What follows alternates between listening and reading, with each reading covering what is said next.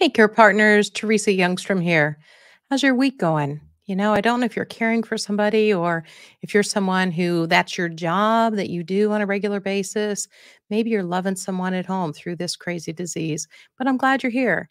You know what? There's a lot of great information we're going to share today.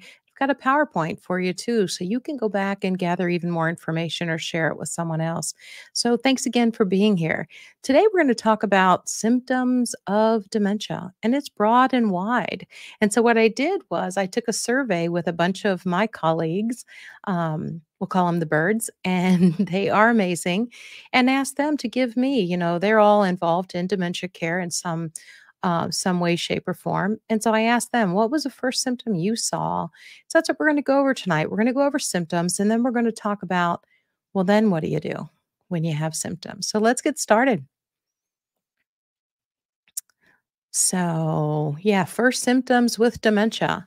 So, something someone brought up was not following the conversation. So, that symptom, that would mean that, your loved one, you're having a conversation, and for some reason, they're not tracking with you. They're not connecting the dots. And it's almost a wait, what? And they haven't followed anything. Now, sometimes our brains just go off on a tangent, or actually reading something when someone's talking to us, right? That has happened. But this would be something you're seeing on a regular basis. And, just before we really dive in deep into all these symptoms, if you're worried that you're seeing symptoms, you know what? Do a little journaling. And you might find out that, well, it was a bad week, and whatever that was that they were doing that had you all worried, it stopped.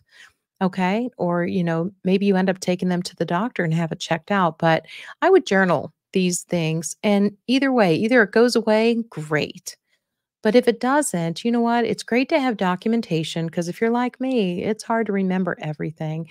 But it's great to have the documentation to take to your doctor and let them see what you've been seeing over the past week or months. Okay. Weeks or month.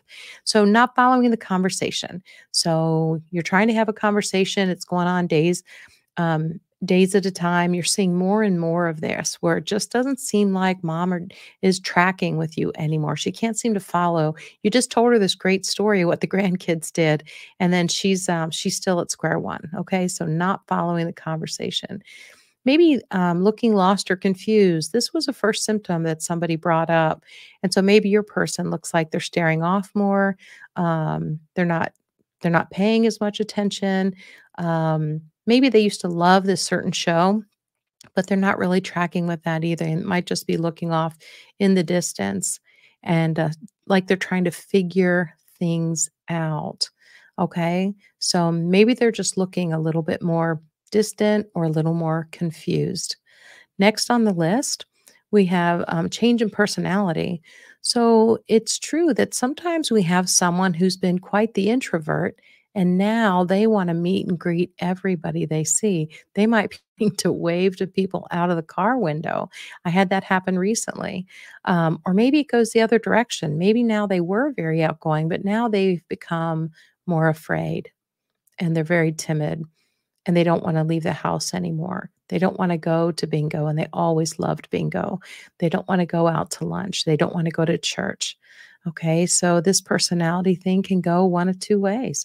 They can become more um, social, or maybe they've become to the point of annoyance sometimes, is what we see. They're wanting to hug everybody and shake everybody's hand. Okay, that would definitely be something I would look into a little bit more.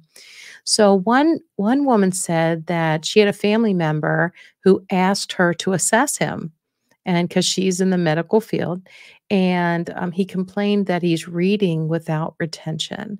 So can you imagine that? You're trying to read the story and you go through a page, and then you're like, oh, I don't even remember what I just read. And that can happen to any of us. I mean, think about how many times you're driving down the street and you're kind of lost in a thought, and then you realize you don't remember the last 3, 5 miles. I don't want.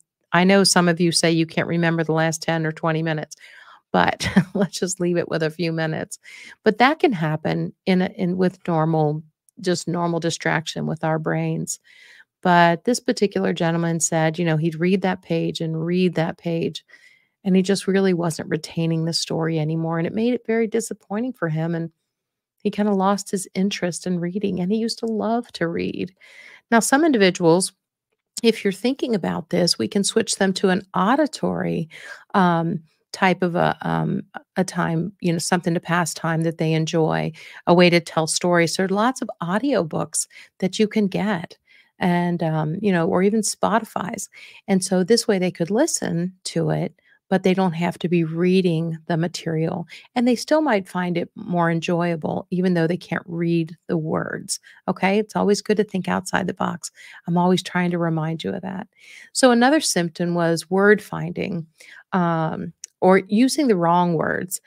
You might have them calling, the cat, the horse, or you might have them call the car, the motorcycle, or, the train, the bus. And I think a little bit of that as we age can be in the file of normal aging. But I think it's when we're seeing a pattern of this, when you're documenting this and it's happening more and more frequently, then I would think that would be something to go on your list as a worrisome sign. You think this is worrying you, that they're having a lot of word finding or just misuse of particular words. But in some individuals, they'll say the word emphatically, and they're insisting that they're correct, and you're trying to connect the dot. What they're saying cotton ball, but they're not talking about cotton balls. And so you're trying to search real quick, and sometimes you're like, wow, I had no idea. I'm really excited you told me about that, because it's not worth fighting if you don't understand. And for heaven's sakes, don't drill them with questions, asking more information, because if they're already having trouble with word finding or using the wrong word, the last thing you want to do is, give them a lesson on using the correct word and pull out your dictionary and those things. You guys know that, though. I shouldn't have to say that. So there are folks who have a fear of forgetting an appointment, and then they're going to arrive way early for their appointments. And she also said that they had a heightened dependence on the calendar, so forever looking at the calendar, forever adjusting the calendar, forever calling appointments and changing appointments. I knew a woman, she did live on her own. She was in assisted living, very safe environment. She wasn't a wanderer or an exit seeker, but she had the calendar out every day, and she was whiting out and changing appointments every day. Um, and so then the family really didn't know when her appointments were supposed to be scheduled. So at that point, we need someone to come alongside and help monitor those things, and be sure and let the doctor's office know that we've got some dementia here, or we've got something forgetful, and we're going to need things to be verified through maybe the POA or another family member. Okay, so try and think outside the box and think about how you're going to manage some of these things if they turn out to be real. But honestly, we're not sure it's a dementia yet, is it? We're just talking about symptoms, just symptoms. And maybe we're journaling these. So, trouble figuring out the tip at the restaurant, coming up with 20%. What is 20%? And so, most of us do 10% and double that. And we know 20% makes it really simple. But if this is someone who maybe was really good with numbers and now they're having trouble figuring out the tip, that could be a sign. Um, Quitting activities, like one lady said, her it was a parent quit the choir because they couldn't read the music anymore. So quitting activities because either you feel insecure about being there, or you feel like you can't participate in the way that makes it enjoyable. I did know a woman who loved to play pickleball. And so there was a caregiver who did take her to play pickleball. She was far beyond diagnosis. Okay. She was living with dementia, and she was on her journey, and she had good people around her, good caregivers, and they tried to keep her as physically engaged as she always had been. It was a good situation. But it's interesting, she'd get to the pickleball and she always had to be right. And so it was never her fault that the ball went out or she messed up whatever, and got more and more challenging. The family did go ahead and notify everyone else who played in her group that, yes, she has a problem. Yes, she has a caregiver. If we could just beg for some grace, this is great activity for her. And on the days that she's here, if you could work with us. And you know what? Frequently, you notify people that there's somebody struggling, they have a need, and if there's any way they could help you with this. But it's so great to communicate that instead of just letting them be annoyed, thinking she's just being demanding and bossy.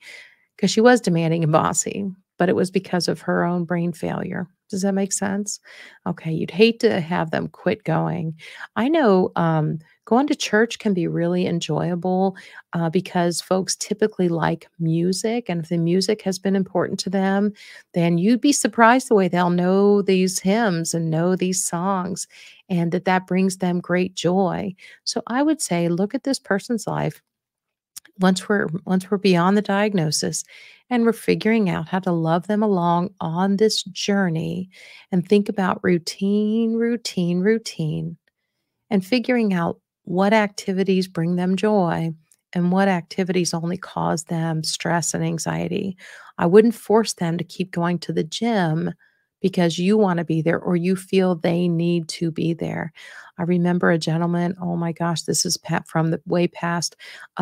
He got an exercise bike at his house and was forcing his little wife to keep getting on there, and there was a treadmill too, and he would stand behind her to make sure she didn't get off of that treadmill, and that poor little lady, she was so tired and really had to have a talk about, when is it still appropriate? When is it possible she's going to get hurt?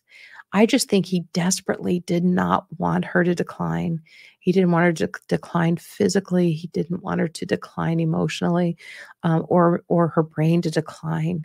And he found himself almost cracking the whip to get her to keep exercising. So I think we have to have a balance. Okay. If it's routine and they enjoy doing it and they're safe doing this, great. If it's to a point where they're hating doing this, they might get hurt. We have to be careful. Do they have an injury? Are they complaining a lot when they're on the treadmill? That would be a different thing. Okay, so let's use a lot of common sense. And maybe it's good to even bounce those ideas off of someone else who's on the journey with you. That might be able to help you make those decisions. So, complaining that the car or the appliances are broken because they could not operate them. This is a very common complaint that we have or symptom that we see early on is for some reason they don't remember how to turn the car on, or they don't remember where the turn signal is, or they don't remember how to put the car in gear.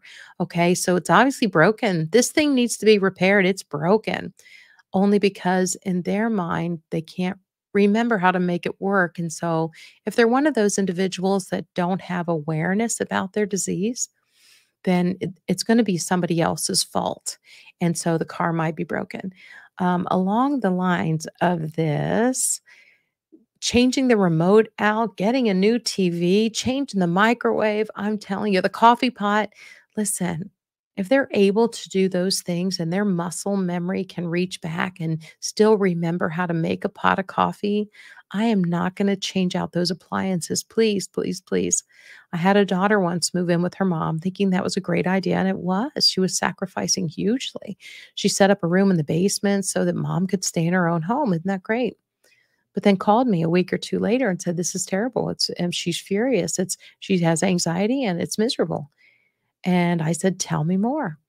And she said, "I mean, you'd think she would appreciate I redecorated her bedroom. I moved her bed to a more appropriate place in that bedroom, got rid of that little TV and got her a real sweet, you know, flat screen TV for her room. And these lamps, they were horrendous, and I got her some new lamps." And I said, "Uh-oh, you know what? We need to put it all back." And she said, "What are you talking about?" I said, "You have changed her world. She can't learn new things." And we kind of sometimes say that lightly as we can't learn new tricks. And it's true. When you change those things out, it's very frustrating because in their muscle memory, they remember how to use that old lamp. They remember how to use that old remote. Probably the buttons are worn from the one station they always watch and the on and off button. But now you change all that stuff up. Now it doesn't even feel like they're home, and they may wanna go home. It's not restful for them, it's not comforting, it's not their safe place that it should be, and so they're gonna have trouble resting in there, especially if you move the furniture around. That's just a huge no-no in my book, okay? So don't go out and buy new appliances, it's okay. We'll use those old ones, and we'll let them we'll let 'em wear out on their own. And frequently, we're trying to find a coffee pot just like the one she had, because then she'll know how to use it. Does that make sense? So, one symptom you might find is things are broken, but it's really because they don't know how to work them anymore. Okay, bring my slides back up. So balance and gait changes, that's definitely can be a symptom. So now you're noticing, just even walking to the car, or walking back to the bathroom, their gait seems off. They're walking like they haven't really walked like that before. And it's not so much a limp, but their gait is not. It's almost like they don't really know how to put their feet down. It's not heel toe anymore. They might be shuffling, might be a change like that. Um, and just when they get up, you notice, whoa, whoa, whoa, whoa, whoa, whoa, whoa, or, they're having more balance issues. And so definitely something to make note of, and definitely something we're going to have to work on. They may need some PT and OT. Maybe they need to, and then we immediately think, oh, we're going to get them a cane or a walker. Well, I'd say if you live with them or someone lives with them that can say, "Oh my goodness, mom, I forgot the doctor wants you to use this walker thing." But I can tell you that if the short term is damaged, and most of the time it is, it's not a good time to give them a new device, because a new device, what did I say before? They can't learn new tricks. So they're not going to remember that they use that device frequently, and they're going to park it. So don't spend money on it. You might bring the furniture a little closer together so they can use that to rest their hands on. And it's okay to use those things if you are there. I wouldn't act like you forgot your walk. Oh, yeah, I wouldn't do that. Forgot your walker again. Don't place blame. And no one likes to be reminded by their kids for sure, that they're not doing something right. So if you do have to remind, I would say, "Oh my goodness, mom, the doctor wants you to use this." Make it someone else who's giving the orders, and not you, the caregiver, the care partner, the spouse, or the daughter, son. Okay. Remember, it's about the relationship. So losing items and then accusing other people of stealing from them. So we do see this. And so, my purse, somebody stole my purse again. This is a very common one. Someone stole my keys. Someone stole, and they may even blame you for this. We frequently go on a search saying, "Oh my gosh, you should validate that your purse is gone. Well, we can't put up with that. Let's go on a search and see what we can come up with, and let's ask around. If they happen to be at a community, it's okay to say, let's go check with the nurses. Maybe they know. Let's check with, your caregiver. Maybe they know. And so go ahead, but validate their position. But at the same time, your eyeballs are scanning for where that purse is, because she frequently leaves it in the hamper. Okay. So once you learn their routine, you can come up with it. I know several daughters that have several gray purses, so they can run out to their car and get another one that has a tissue and has the tissue pack in it and whatever else she usually carries. So we accommodate these things, these forgetful things. But early on, before a diagnosis, losing things. You might have to journal that they're losing things all the time. It's becoming a trend. Okay. And then they're accusing other people of stealing from them. Okay. Trouble with finances or the inability to understand bank statements. This is a very challenging one. If your loved one was the person who always was in charge of paying the bills too, this can be very challenging. So, um, make note of that. You might see when you visit that the bills are just piling up there, that they have designated a place to put the bills when they come in the mail, and they're still getting the paper bill, or it might be a notice that the bill has not been paid. Okay, an alert type form. So pay attention to things like that because that can definitely be a symptom if not only they're not remembering to pay things, but then they can't read the statement when it comes to let them know that the bill didn't get paid last month. All right. So that's very challenging. And getting them to let go of the purse strings and let someone else manage the finances, that can be really tough.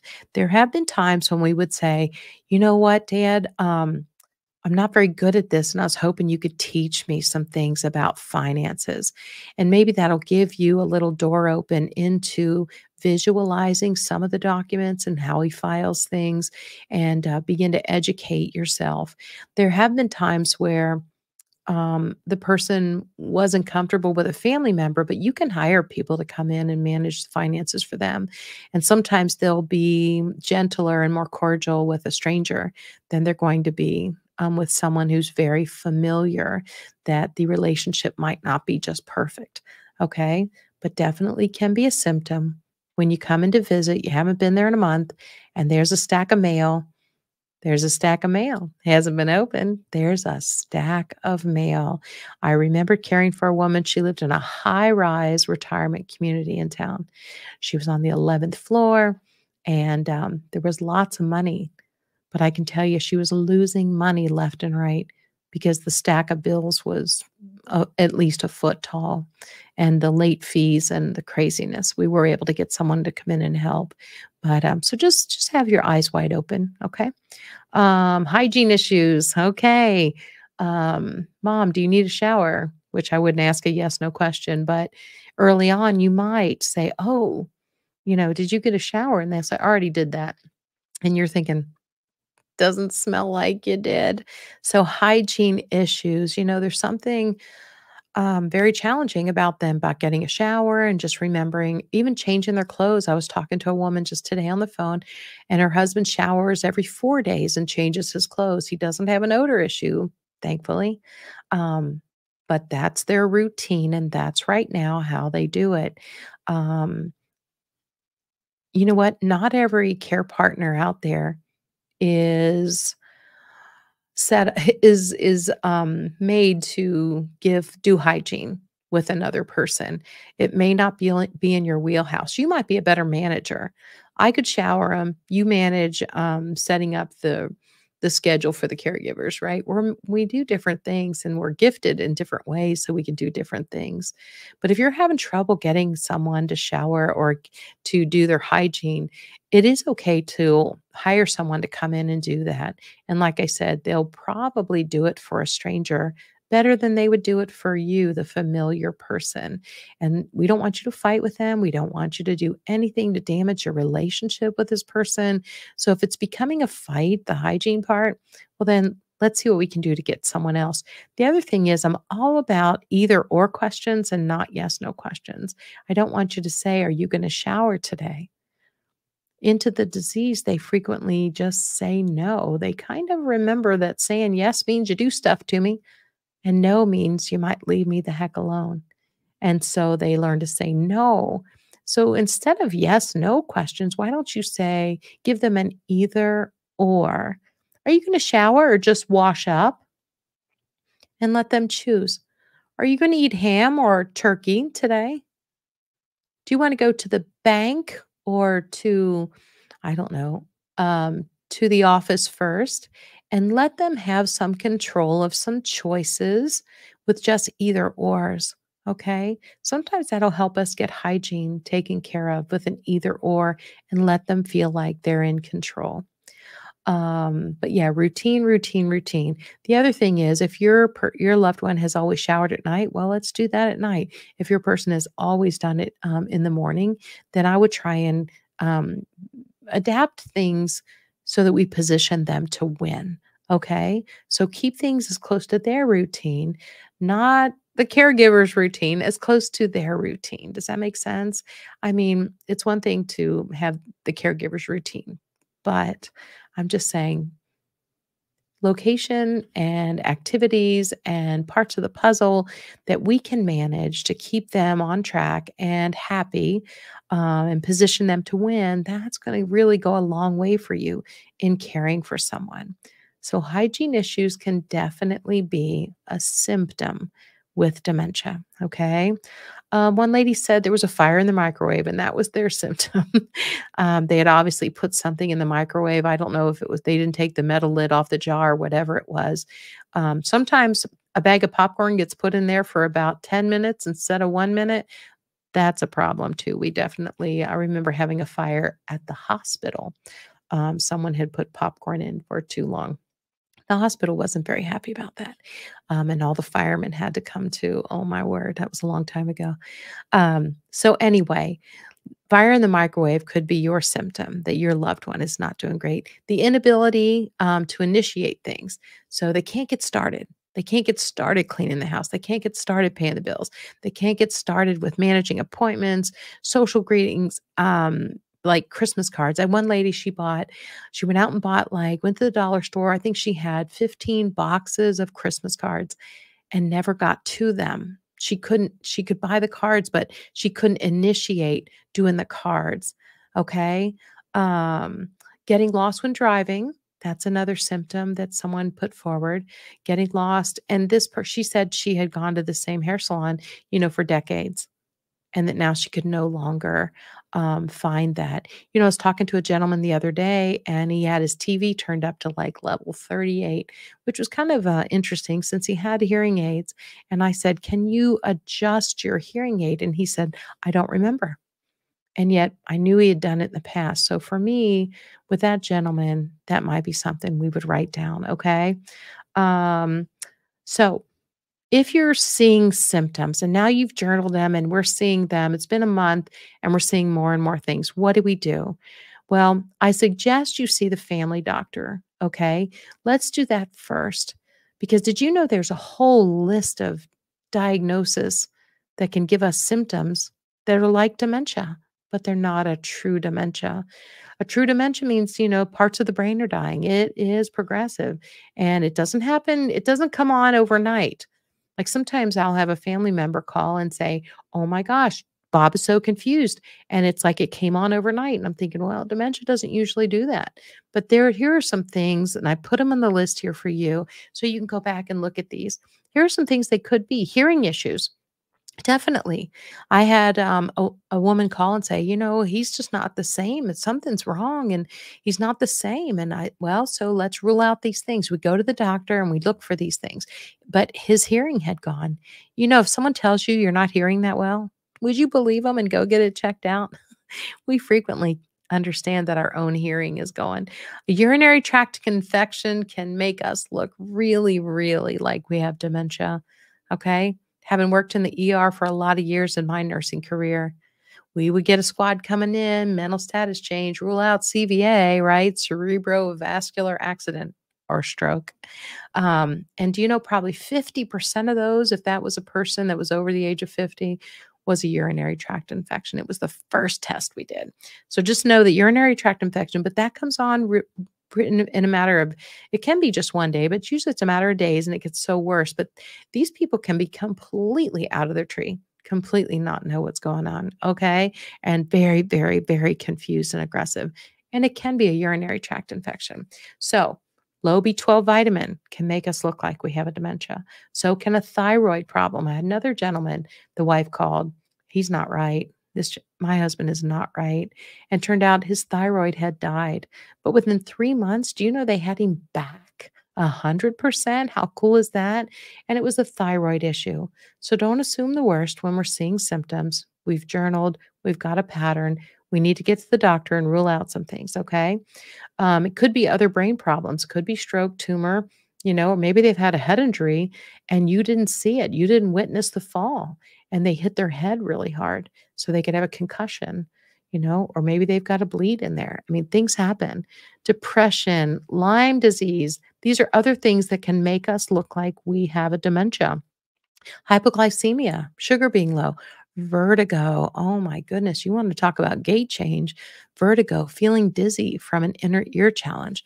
All right. And other medication issues. Boy, if only people would always take their medicine as prescribed. Wouldn't that be great? But it just doesn't happen. We make mistakes. It's part of it. Part of getting older and part of how we care for each other. So these are things that can make you look like you have a dementia, but those are treatable. Those things, or at least it's not a true dementia. I would say brain bleed treatable. Well, you need to see the vascular surgeon about that or what we're going to do. I'm not the doctor. But anyway, those are things that are not a true dementia. So today we talked about symptoms of dementia. Okay. Hopefully that was enlightening to you, and hopefully you've got a greater um, grasp on what those symptoms look like. Okay. We went over quite a few. It could be other things. All right. I'm sure you have more. So thanks for being here today. I want to give a shout out to Griffo Productions, my broadcaster. They're awesome. If you ever want to start a podcast, look up Griffo Productions because they've been really, really fabulous to work with.